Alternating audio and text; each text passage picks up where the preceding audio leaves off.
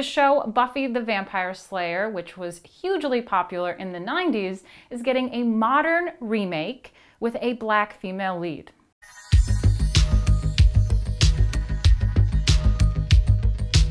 I come to you with arts and culture, and I can just go on and on and on every single day about another remake and another thing that they are just absolutely ruining.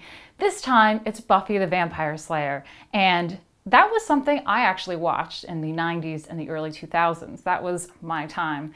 And I am not the only one that is upset about this. You will not believe who else is upset. Believe it or not, Anita Sarkeesian is upset. She tweeted, "I just screamed no at the top of my lungs.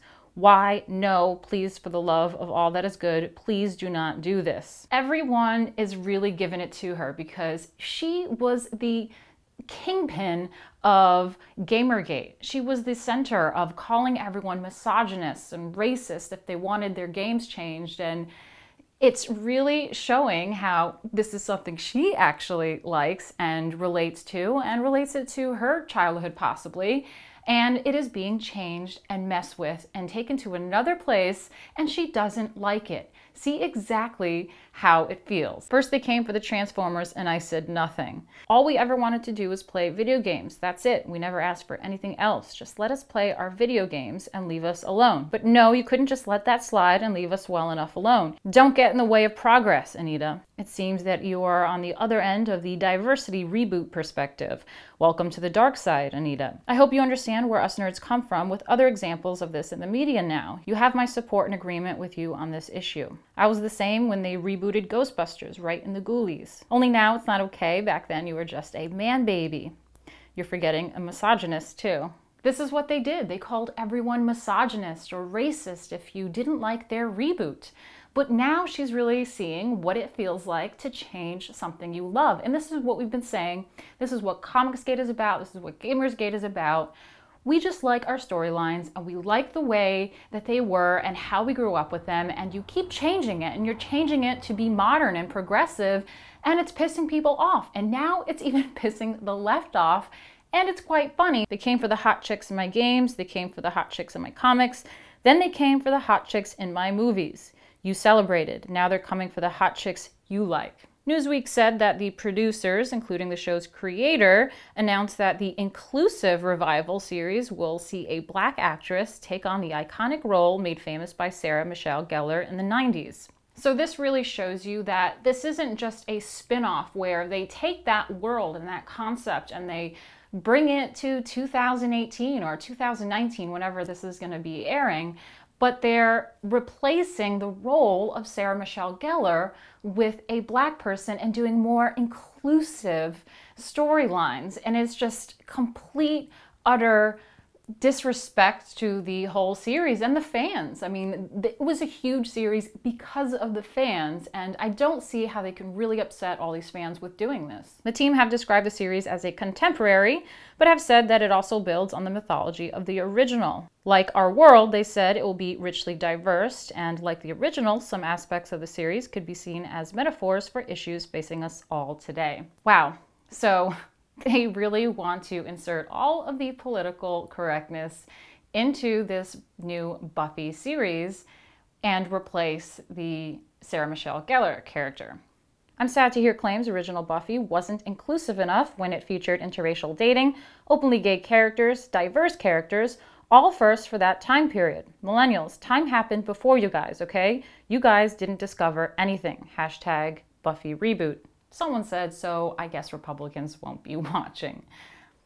I mean, I suppose they could, but if it's what they explain, that it's going to be contemporary and filled with more modern day issues that are worldly and purposefully, it sounds like they're purposefully trying to implement these social causes and justices that we tend to not like. So I don't know, maybe I'll give it a shot, see how it is. But I don't see why they couldn't create a new character, a new name.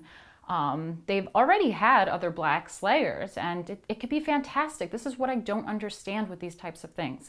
Why do you have to defile the original when you can create a new character? It's kind of insulting, actually, to the Black community and this Black actress that she has to replace another character when she could be her own great character and have her own persona. You could have just said Buffy reboot. Why bring race into it? What does race matter?